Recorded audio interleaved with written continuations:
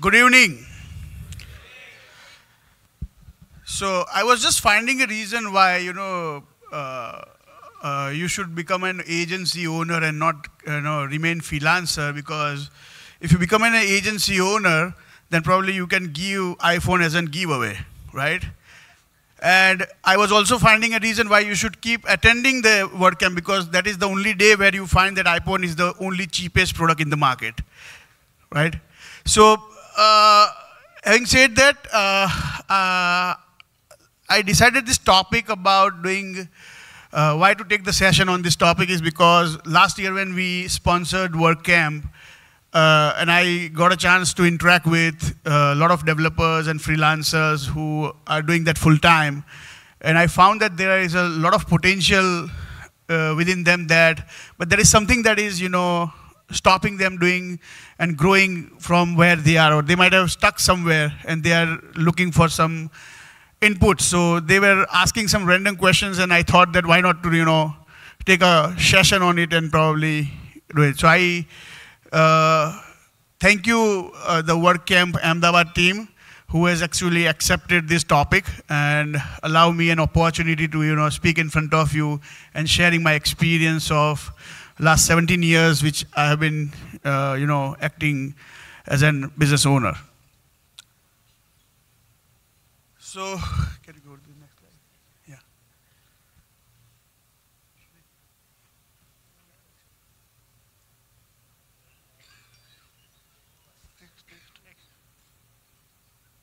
Yeah.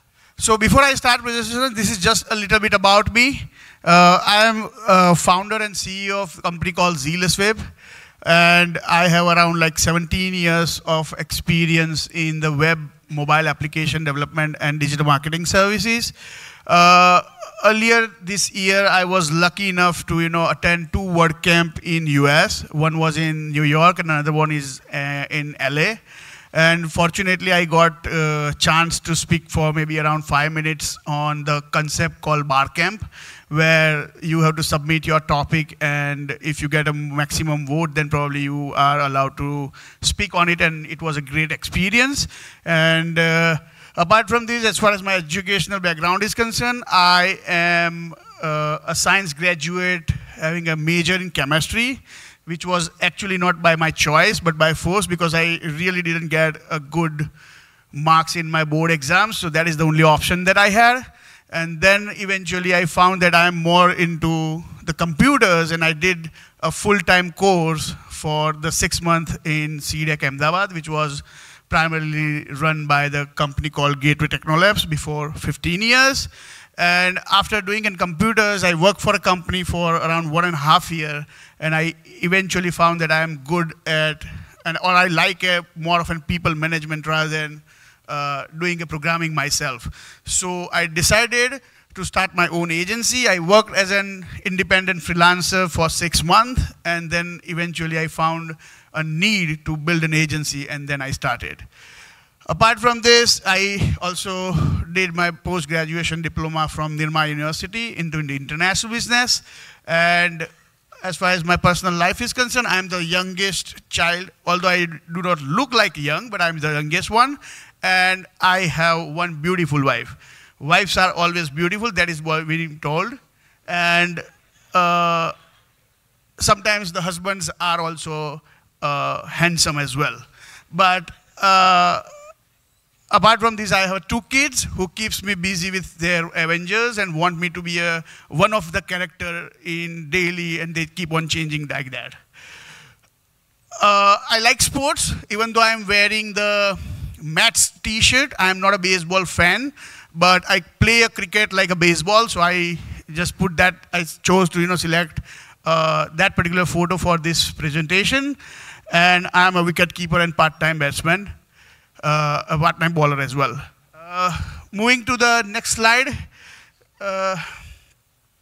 There are a few assumptions that I have taken into while making this presentation to make sure that you get the maximum value out of this. And the first one is that I hope that you are into the industry. You are not just a trainee or maybe passed out from the college. and you have maybe 1 or 2 years of experience working either as a designer or a developer or a QA as well. The second one is that you have burning desire to do something on a larger scale. So if you are happy with whatever you are doing right now and you don't want to take any extra burden or you don't have any goals to grow larger, probably this session would not interest you. But I understand because you are here, you have an interest to grow your company, or maybe, whether you are working as a senior people in your organization, or you are a freelancer, or you are a small agency, you wanted to grow from where you are. The third assumption is that you like to work as a team player, because when you think about growing an agency, I have talked with many freelancers and I asked them why you keep on doing this, and they say that I like to work alone and I don't gel well with the team. So probably that is another reason that I would say that I assume that you like to work within the team as well. You have a good business ethics right now, and you are going to keep the good business ethics in the future as well. That is another assumptions that I have made. And you wanted to grow with WordPress community. That is another, because we are all talking about the WordPress, and I think that is we all know WordPress, that, either from the front-end perspective or from the back-end perspective. So we wanted to all build our agency around WordPress and also give back to the community when you get a success in your life, right? So these are the assumptions that I have made. Can you go to the next? So who is going to be benefited from this particular presentation that I'm making?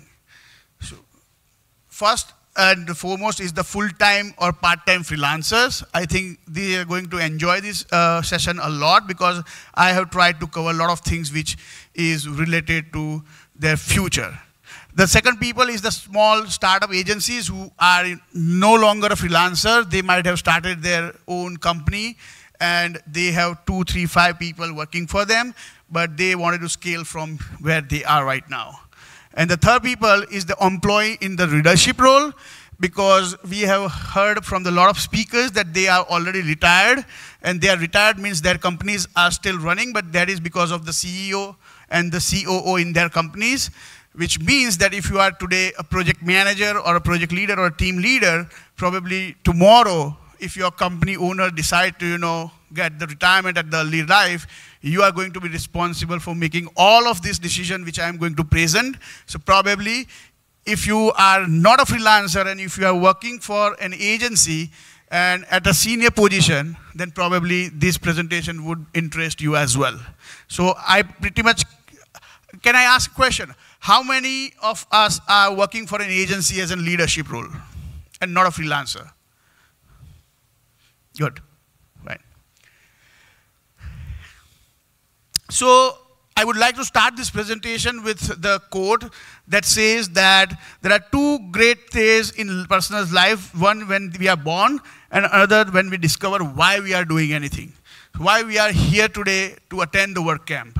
Or maybe a question that comes that why tomorrow morning at around 9 a.m. you are going to join your company. Or maybe if you leave your company around 7 p.m. in the evening, why you are going at home. If we can answer all of these questions, probably we would be in better position to decide what we wanted to do, right? So moving to that, I think I have few whys that would clear us that whether we should, why you should go for an agency ownership rather than doing a full-time freelancing. So there are 8 reasons, and out of these, the first one is the heavy workload. How many of us has found ourselves going on a vacation with the laptop and working maybe 1 or 2 hours when you are, on a vacation, you are not supposed to be working, but you are answering your client's email, being a freelancer. Can you raise your hands? Is it very common? Yeah. Okay, let's forget about laptop. How many of us, as maybe you are on an international trip or on a vacation and you have an international roaming on, just because you don't want to connect with your family members like parents, you wanted to call them, but you wanted to check your emails in the mobile devices because you want to make sure that you are not losing any money, right? So these are the situations where you find that you have a heavy workload and you should think about, when you are on a vacation, you are actually enjoying your vacation and somebody else can take care of certain tasks that keeps your clients on as well. The second is that freelancer business isn't scaling, which means that as in one person, you are really good plugin developers, but you can develop maybe one plugin in 3 months' time, or maybe a 2 plugin in 6 or 9 months' time. And also you can't build anymore because the 2 plugins that you have built, you have to provide the support as well. So your freelance business is not scaling and you wanted to scale it, then that is another reason why you should go for an agency ownership rather than doing freelancing. The third one. You are already collaborating with other freelancers. This is what I have heard, because I ask questions that you are a developer and you are working as a freelancer, what do you do for your designing? And they say that we work with another freelancer who is a freelance web designer and they give us a part-time support. Now, if you are doing this very aggressively and not occasionally, which means that you are risking yourself, because the availability of the freelancers are not, if they are not full-time, then it's on a risk. So probably that is another reason that rather than relying on somebody for a longer period, short-term period, it's fine, but for the longer period, it would be good to employ somebody so that probably you haven't, you can be having an accountability and you can answer to your clients as well. The fourth one is that your availability is about to change. Let's say you got married maybe 2-3 years and you are expecting a baby, and probably you are thinking that now you are not able to give maybe the same amount of time that you are giving to your business, being a bachelor or being a non-parent. But now your availability is going to change. That is another way of thinking that now your personal time is going to be splitted and you should have an extra hand. Then that is another reason why you should think about this. Next. Your client wants more. Everybody here thinks that we are the best freelancer in the world, which also your client thinks as well, and they want you to work on multiple projects. But because you don't finish your first project, you can't move to the second. Or even if you are a really good juggler, then probably you can work on 2, but not on 3 or 4 or 5 projects. So if your client needs more from you, that is another reason why you should also think that it is a time to build your own agency. You are a good team, you are good at a team management. That is an essential part of owning any agency, that you have to be a really good team management. Otherwise, what will happen that you will hire somebody, if you are not able to manage them, they will leave you and you will keep yourself finding busy hiring more and more people. So that is another important aspect, that you have to be a good player. So if you think that you are a good team manager, then probably there is nobody to start your own agency. You love the business development. Most of the time, you will find that the owner's life at the end, maybe after 5 years or 6 years, they find themselves more involved into the business development. And if you think that you love this activity, then probably you are also eligible for owning a company as well. And last but not the least, to work with an established agency. This is one of the points that would probably interest some of the CEO or the agency owners as well, because I have been agency owner for 15 years now. We get a lot of work requests. We many times tell no to the client because we don't know any small agencies that we can outsource those projects to. And if you are a freelancer, probably because it's not because of the capability of the freelancers, but sometimes it's the turnaround time that we expect on a project. Probably only a small web agency could help us. So if you build your own agency from the freelancing, probably you get a chance to work with maybe larger companies that is around you as well. So that is an entry point for you, as that you can say that now I am a small web agency owner rather than a freelancer. And probably the companies would work with you and give you, and you work as a subcontractor for them as well. So these are the reasons why you should start your own agency. So before we conclude whether you wanted to go for it or not, there are some pros and cons of starting your own agencies, and I would like to go through that as well. So you have a team. You can't, if you don't have a team, if you have a team, you can support and maintain your client as well. So, which means that you have 5 different products or maybe 15 different projects running, and if client, after the projects or product delivered, probably you have to give the support to the client. I think if you have a team, then probably you can put somebody to, finish the task. So that allows you as an agency owner to, support multiple clients. You can delegate the work that you do the best, which means minimizing your weaknesses, which the thing is that if you as an individual cannot do everything, whatever, even though your requirement is that you have to do everything, designing, development, QA, and deployment, everything, but it doesn't mean that you are good at everything. If you hire somebody, if you become an agency owner, you only do what you are good at, and other things you can always delegate to somebody else. And focus on what you do the best, so you play against your strength. A lot of time you have a strength, you have skills, but you are not actually able to utilize that because you find yourself busy with the other task. So in case you have multiple team members that supports you, probably you will be able to focus on something which you are good at, and when you are doing something which you are good at, probably the success ratio is very higher.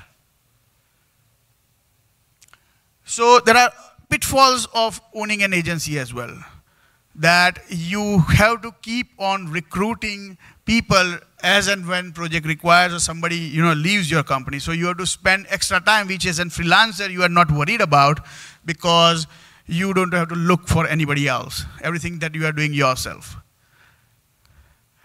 Trusting others with the work you do is very hard. A lot of people will keep on saying that I'm doing freelancing for 5 years now because the level of quality of work that I can deliver to my clients, nobody else can do it.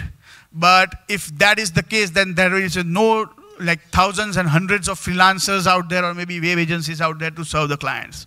So it's more often like you have to find the right people and right potential, and you can always train them. If you need to learn how to train them, you can probably go ahead and do it, but that's not the right excuse according to my experience, that nobody else can do the similar work like I can do. And sometimes I have found myself that I had this assumption or this philosophy when I was 2 or 3 years of running my agency, that I can do things a bit, and I hired people and I actually found that they are doing it better than what I was doing. So if I would have taken those decisions earlier, probably I would have grown much more time, bigger than what we had in 2 or 3 years of my agency life. So sometimes it's a reverse as well, that somebody else can do better than what you are doing. If you run an agency, you never actually do the work you enjoy. Now, few people were, asking me, because somebody who might have come early this morning, around 8 a.m., I was just trying to stick the stickers in our booth.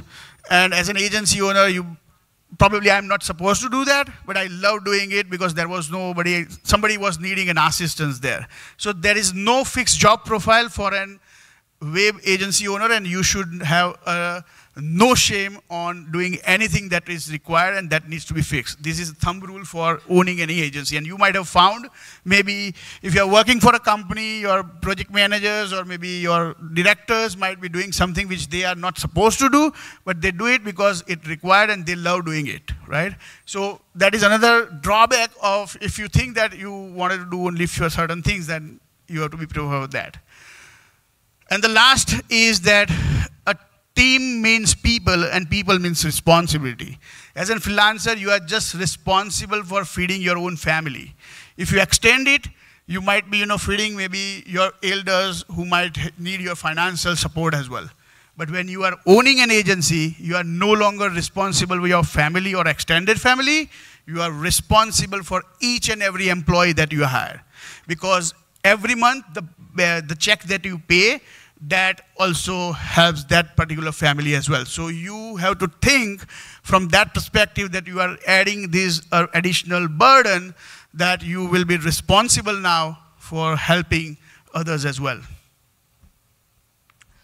So I think these are the pros and cons that I can think of.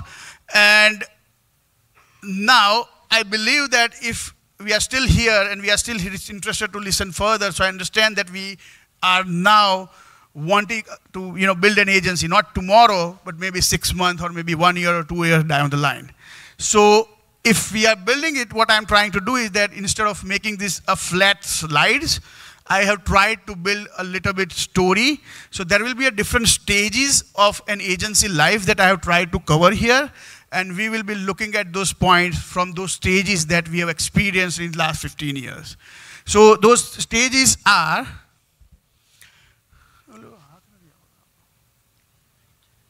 okay. So there is a hand behind this. It's a lighter version, so you can't see it. But there is a legal aspect that you have to look after. There will be a stage where you have to think about whether you need a co-founder or not. Then you need an office space. Then what should be your first hire? And what are the things that you need to consider by that? Then what are the things that you should celebrate as an agency? And then infrastructure, human resource, sales and system processes. And there is a last one, going global. So these are the different points that we will be looking at, and let's look at them one by one. Okay, so to start with, I think the first, there are various legal aspects that we should be looking at.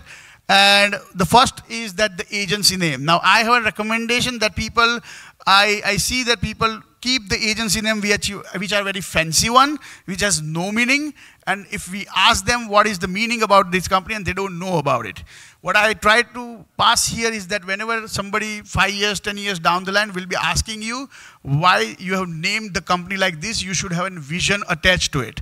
So whatever name you keep it, but you make sure that whatever culture you wanted to build in the company, you try and attach that with the brand name as well. The next point is the legal aspect, what kind of company that you wanted to build. There are two different kind of, I'm not going to touch in detail about this because I personally believe that you should hire a CA who is a better person who can give you a right suggestion, which would save a lot of tax and save you from the lot of headache from the government agencies and kind of thing. So I'm just giving you an overview that there is a limited liability companies and unlimited liability companies that you can build. In the limited liability companies, unlimited liability companies, there is a proprietorship firm, which is the easiest one. And there is another thing is the partnership firm, where maybe 1 or 2 people, minimum 2 people are required. So there is an unlimited liability companies. And in the limited liability, you have a private limited, the limited liability partnership firm, which is called LLP. And there is one more company that is started, like they have the rule is out there since 2013 that you can build one-person company as well. So one-person company is similar to the private limited firm, but there is only one person or one director required there. There is no other required. The only limitation with the one-person company is that it should not cross the turnover more than 2 crore rupees. So you can discuss these all details with your CA and all, but there are various kind of companies that you can form. But the easiest one here that you can start with would require a less documentation and would allow you to focus on your business. The next point is the co-founder selection. This is very much important because a lot of people think that right now I have skills to handle everything, and probably being an owner of 5, 10 or 15 people, you can do it all alone. But when you grow, when you have a 50, 60 or 100 or 500 people, you need other people to help you.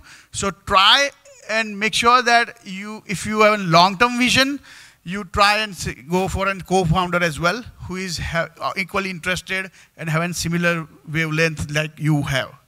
So there are various things that you should consider while selecting the co-founder. And the first one is that you make sure that you are not trying to replicate the strength you have. If you are a really good developer, it is not a wise decision to partner with somebody who is good at development, because you are already good at development, you can take care of those things. It's better that you complement each other. So go for a designer or somebody who is from the non-technical background, from the sales and marketing or kind of thing.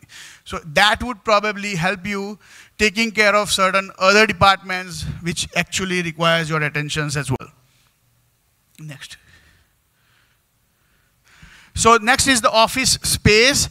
Think about the office like, you are a startup, you don't know how much you are going to grow. Go for an easy option, that is leasing an office, and go for maybe 5, 10, 15 people office space rather than investing more into it. Make sure that you find a location which is easy for your employees, because even if you have to travel maybe 5 extra miles, that's fine. But if your employees can probably reach and have an access to the public transport and everything, which I found that are the constraint when you are hiring a people, probably you should be thinking about those aspects as well. And apart from this, you also look at the multiple ISP options as well, because we are into the internet business. We have to make sure that we are not just stuck with one ISP, but we have multiple ISP options so that we always have backup options for the internet connections as well. Next point is around 6 to 12 months of your agency life, and that is the first hire and that is the most crucial according to me, because they are going to represent the culture that you are trying to build. And that first hire that you make sure that you don't go for an experience, but go for a potential in the person. Which means the easiest thing in this world is to, train somebody on the technology side. If you don't know something, you are going to Google it and fix the problem. If there are a number of videos available that you can learn from, there are a number of professionals who provides the training. Nobody provides the potentiality, right? If person has a potential, you can train them. So always, whenever you hire, and specifically the first hire, must have a potential to grow with your agency or your vision, right? So make sure you do that. And another thing which is always interview with your co-founder or maybe somebody other than you who is having an equal eligibility to interview somebody, because you don't want to interview from one perspective. Always ask somebody else, what do you think about him? Let them ask the questions from the other end and have a discussion and then do the first hire. It's not something that you should neglect. Apart from this, lot of people, lot of companies do celebrate a lot of things. There are minimum things that you need to do is that everything that you do first has to be celebrated, which means that your first hire has completed maybe your first month in your company and you have to celebrate that with him. I don't know what scale you are celebrating it, but you have to celebrate it. The reason why we always found that anything that we achieve for the first time, if we celebrate it, probably it gives us a lot of confidence when we are doing something else for the first time, because we have a history that we have achieved this in past. So always celebrate the thing. I'm not talking about the first anniversary, which is very common. I'm talking about every minor thing that happens in your company for the first time. Try to celebrate that as well. Okay. Apart from that, then I actually have a red light, so I need to speed up the session. So I will go faster. Then it comes to like 1 or 2 years when you are already like 20 or 50 people. Then you have to go and buy another office. Your choice, whether you wanted to rent it or whether you want to lease it. Make sure that you spend little amount of money into the infrastructure side, but make sure that you have really good security and data protection. This is the stage where you will be working on multiple projects. If you ignore this fact, you may end up, losing the clients or maybe losing your data and everything. So make sure you have a security in place and really good backup options. Apart from this is the time that a human resource department that is very crucial, because you will need to hire more and more people. You will find yourself busy in other tasks. You need a department who will be a bridge between the team as well as the owner. That is the single most department in the IT field, because we all are, the resources are the assets for the company, and if there is no good HR department in place, probably there will be problems with the trainings and everything. And then go to the sales and marketing part, how to scale your company.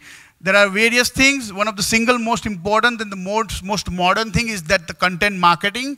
So I give you a couple of examples, like an SEO Moz, who has, did the content marketing for the 3 years of, their initial company, and then they have built the loyal audience around them.